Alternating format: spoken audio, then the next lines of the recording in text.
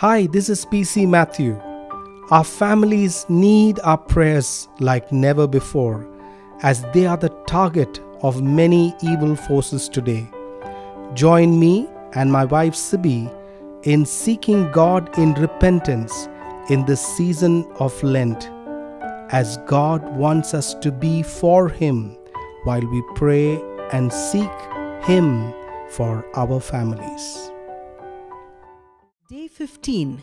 Praying as families for those oppressed by digital addictions. In the age of digital revolution, we have witnessed a significant shift from the real world to a virtual world. The internet, computers, and smartphones have become integral parts of our lives, serving various purposes and contributing to the advancement of God's kingdom. However, alongside these advancements, the enemy has exploited these technologies to oppress people with new addictions, particularly digital addiction. The virtual world, created through social media platforms and various online tools, has begun to replace genuine human connections.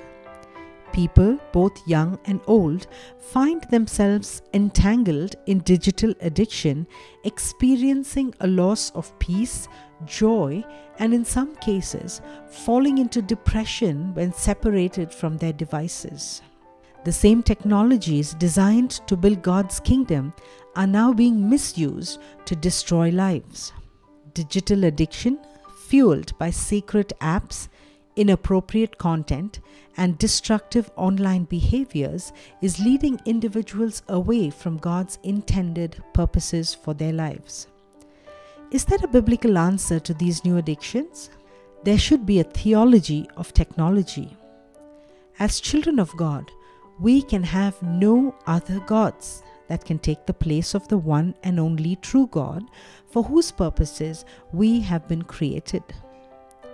It has become a form of idolatry, where these digital platforms replace God as the primary focus of one's attention. As believers, we need to approach these challenges with a biblical perspective and uphold the principles of God's Word in our use of technology. We must recognize the signs of idolatry and address them with the same principles that guide our lives in other areas. It is crucial to intercede for ministries working to help digital addicts and for those developing protective software to shield our children from harmful influences. Let's join in prayer for families experiencing pain and loss due to digital addiction. Pray for deliverance, repentance, and a turning away from destructive online behaviors, and plead for His power to help individuals say no to ungodliness. Let us pray. Heavenly Father, we thank You for the gift of technology and the opportunities it provides to enhance our relationship with You. We acknowledge the destructive influence of the enemy using digital platforms to spread vices that divert people from Your purposes. We lift up those struggling with digital addiction, asking for deliverance and repentance. May those planning evil through digital content turn to You and use these mediums to spread Your message.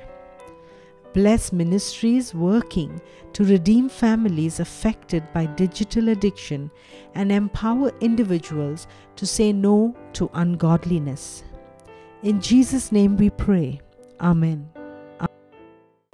We thank you for joining us in this podcast. We would love for you to join through Zoom for a 30-minute prayer at 4:30 p.m. IST or 11 a.m. GMT with friends from all over the globe to intercede for the issues that we just now heard. If you need any prayer support, please write to Family Prayer at uimfrti.org. I repeat, Family Prayer at uimfrti.org. God bless you.